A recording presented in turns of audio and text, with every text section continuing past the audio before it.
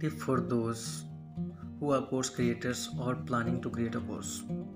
So today I was trying to create a course, not trying, but I plan to create a course of 2 to 3 hours on email marketing, and actually I was not so much confident that whether I would be able to create this course or not, or whether I have that authority or not.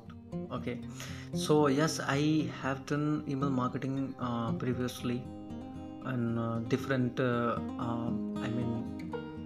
platforms on different softwares, but still I was feeling a lack of confidence. Then what I did is that I just started creating outlines. I created a Google Doc and wrote all the things that I had in my mind in bullet points. First heading and then bullet points, that what I'm going to cover in this particular thing. Let's say the headline is introduction, and the bullet points are what is email marketing, how to succeed in email marketing, and things like that, some interesting facts and things like that.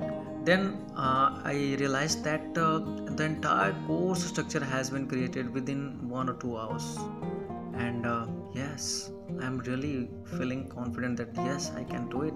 Not only do it, but I can effectively deliver the value that the other party require, my audience will require. So this is the thing. When you ever try to create a course, or thinking if you are thinking about creating a course, then just consider this thing, that firstly create outline for that, and for outlining just write whatever came into your mind. So thank you so much for watching.